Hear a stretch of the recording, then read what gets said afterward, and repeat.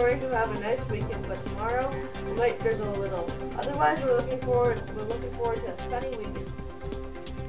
Yeah, we're supposed to get some humidity over here, but after that tropical storm, lots of people will be worried. It's nothing so much as worry or stress over. Just remember to bring your umbrellas outside. That is in the northeast. As you can see, folks, we're looking for good weather and clear skies.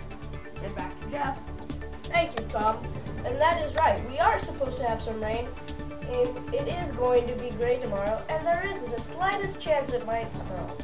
Alright, that is what's happening right now. You're watching New Haven News 13. We'll see you after the break. Hello, New Haven. We are back and we have a weather update for this weekend.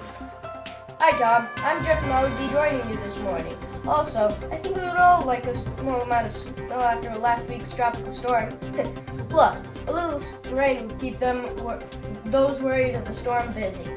But Jeff, look at the map. It seems like there's a slight amount of snow. You see, down there, this tropical storm's coming up. This could be a real dangerous storm. Goodness gracious, you're right. What was I thinking? This is a warning for all you folks. There could be a big snowstorm coming, and it could be big. What he means is, preparations for the snow are surely needed. Let's hope that the cold temperatures will pass before the tropical climates. That's right, Tom. Then once again we could have a warmer climate after this mess. We'll continue this tomorrow on the New Haven News 13. Alright, it is supposed to be snowing right now. I guess the blizzard died out, folks. It looks like it's just a little rain, nothing much. We were expecting some snow. We're trying all to get the news you want to know. Strange how the skies are still cloudy, and but both the rain and the snow is completely gone. We'll see you tomorrow on the New Haven News 13. Spark 3. crack. Well, folks, it seems like the meteorologists have said there will be a blizzard again.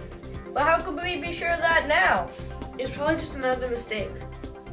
We'll see what really happens next on the New Haven News 13.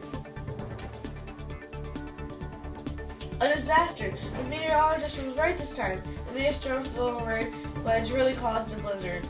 It's caused massive destruction in all of the white area of this map, but it caused mostly on Connecticut, Rhode Island, and Massachusetts. Thousands of dollars in fixing roads, rails, and mail systems have been used just on this one blizzard. We will never forget the moment in which we did the horrible mistake by making no preparations. We'll see if there's anything it's better next on the New Haven News 13. Thank you for watching the New Haven News 13.